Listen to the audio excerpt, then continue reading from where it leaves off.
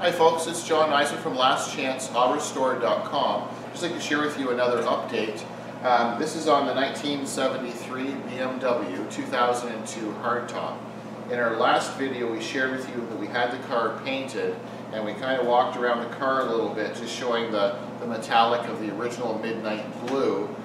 So since then we've done quite a bit of progress on the car. So we have in the engine bay area, it was all in primer and it had different repairs from different times. So we had cleaned everything up and we've painted it a nice satin black color. So you can see we've got the new battery in place, and then all around this front section, it's really dusty and dirty. But once this is all cleaned up, this is going to be quite nice. So we have all this kind of cleaned up and tidied up. You can see we have one of our mechanics has a test light on. We're now in the process of repairing and making sure everything works before we start the reassembly. So there are some wiring issues. When we received this BMW at our shop, it was completely dismantled. There was numerous parts missing and storage in a separate area. So when we got the car, essentially it was just a shell.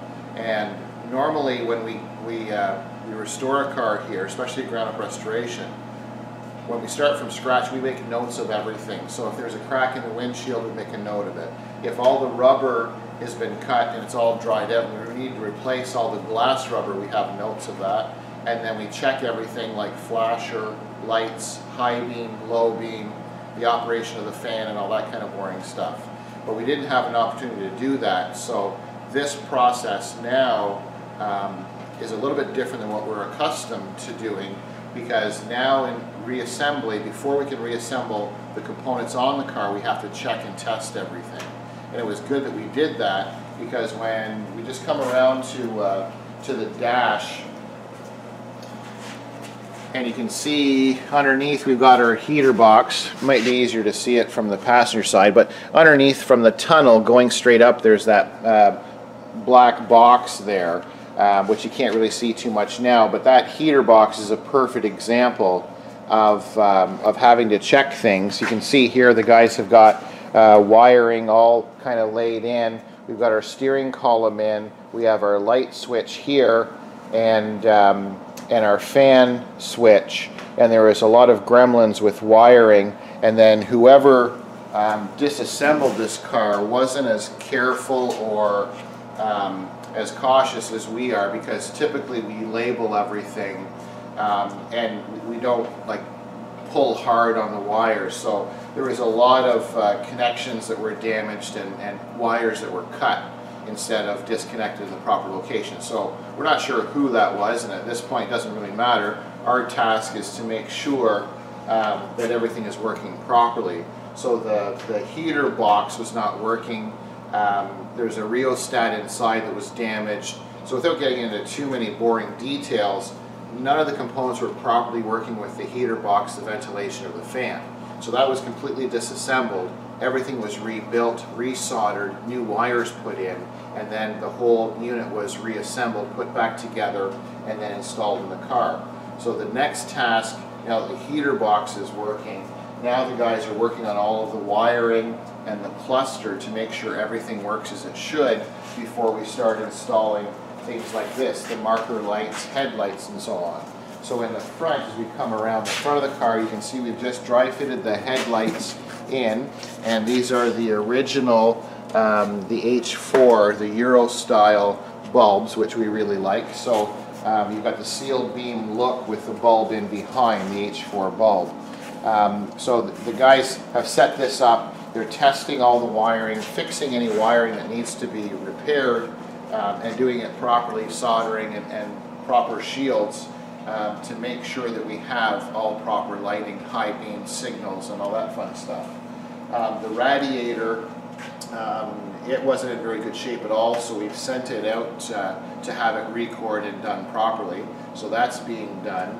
There was a conversion done with the carbs, and we have a concern. There isn't a way, and they just kind of left it.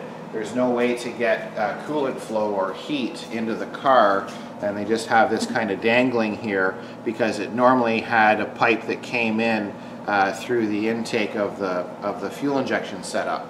So what we're going to do is we're going to make a modification to the radiator. So we're going to have a separate section come out of the rad, which is going to give us a return, so we have proper flow for cooling system and for heat. So we'll be able to have heat and proper defrost in the car, because that was just left for naught kind of idea. So as we come down the side, you can see we've got blankets and cardboard kind of set up because we don't want to hurt or scratch any of the door openings. You can see our steering wheel is here and getting ready to be installed, and the guys are working on some wiring.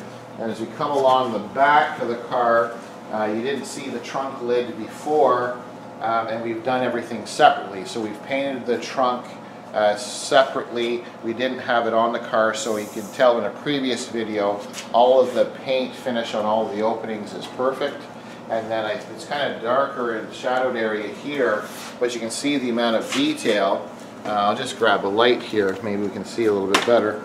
You can see the detail of the trunk lid. So not only did we paint the bottom side of the trunk lid and did it properly to match with the paint, but then we removed all of the guides and support rails and the hardware. So now you can see our return spring, and then you have our little clips that retain everything properly. You can see that's been all done separately. So we have the rods have been sanded, they're all rusty and had a bunch of overspray on them. So we've sanded them and painted them the proper black color, and then we have all the clips put on and our bracketry. And then inside the trunk, the last time you saw in the video, this trunk inside, it had we had it all in primer. So there's numerous repairs done over the years. So essentially what we've done is we've cleaned everything up, we've treated it with a rust inhibitor, and then we've top coated it with a black fleck, kind of like a period correct fleck. Because most guys, when it's had this much work done to the trunk over the years, they would just spray this with like a rocker guard, keep it black. With a little bit of a fleck there, it seems to give it a cleaner look. So it looks pretty decent inside. And then you can see the wiring here. The loom, we've got some primer overspray from previous guys playing with this car. We're going to make sure that this is all cleaned properly, but we're working on wiring, because you can see here we had to splice in, and we went all the way to the tail light wiring because there was some concerns, broken wires and rusted wires and shorts. So we're doing quite a bit of work to the wiring harness here in the back. So they'll be working on that, because we'd like to be able to set everything up for tail lights and signals. And then when you come over here on the side, you can see we've got the marker light set in on the quarter panel here on the driver's side. So nice progress with that. So the trunk lid turned out really well. I think if we come around to this side, the camera can probably pick up how nice the looks really dusty and dirty here in the shop, but the trunk turned out quite nice along with the rest of the body, but it's really dusty. And then if the camera person just turns this way, you can see we have the bottom of the hood. So this hood was pretty nasty. So there's a lot of work that was done here, and a lot of degreasing and cleaning, and then we've painted it the original color.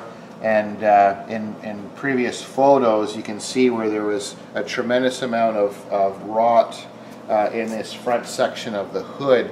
And anybody that saw this hood originally told us that we were crazy to try to repair it. You should try to buy a new hood, but we're able to make it turn out quite nice. So we have this all laid out now, because all the separate components to raise and lower the hood, they've all been cleaned and painted separately also. So once they're painted, and we'll put all the hardware, new hardware in with all the new bracing. And then you can see our doors are also done. And as I mentioned in the previous video, when we painted this car, I apologize for all the dust, when we did the painting, because of the metallic, we always want to make sure that we paint everything all at the same time. So the body, the hood, trunk, and doors were all painted at the same time with the same pressure and the exact same mixture of paint, so we know that everything matches as it should. And these doors turned out really, really well. The body work I wouldn't want to say it's exceptional because it sounds kind of cocky, but there's absolutely really straight. There was a considerable amount of damage and an unbelievable amount of body filler from previous repairs and scrubs and damage, and now they've turned out quite nice. So we have both doors done, and the inside edges and everything is done, and in the center section of the doors they will receive a rust treatment, and then we're also going to put a sound deadener inside the door panels before the total reassembly and the door panels go on. So we'll just come back around to the front. And I think that's pretty much all the excitement for now. We're going to continue to work. We've got a bunch of parts scattered on the tables here. We've got, we're trying to pick the best of the tail lights, and there's been some that are damaged and cracked, and there's gaskets missing and hardware missing. So we're going to go through and see what the best components are that we can reuse. We've done a lot of work on the grills. I can just give you a little teaser here. These are the headlight surrounds, and then our grill assembly, and it's aluminum. There were some strips across here. Several were damaged and missing. So what we did is we kind of cheated a little bit, is we removed what remaining strips there were that were damaged. We sanded all of the glue and adhesive off, and then we masked everything, we primed, and we painted it with the satin black. So once these are, the masking is taken off, which just to show you a little tiny bit here, once the masking is taken off, we're going to polish and clean the aluminum surround and all of these the best we can, and then when we go to reassemble, it's going to look factory original, but we don't have to rely on trying to find those slats, and there was numerous slats that were missing and damaged. So just some of the detail work we need to do in the preparation before we continue the reassembly. So we'll be playing with this BMW, and we'll share with you more videos as the build continues. So this is the 72 BMW 2002 model, and I thank you for watching. I'm John from lastchanceautorestore.com.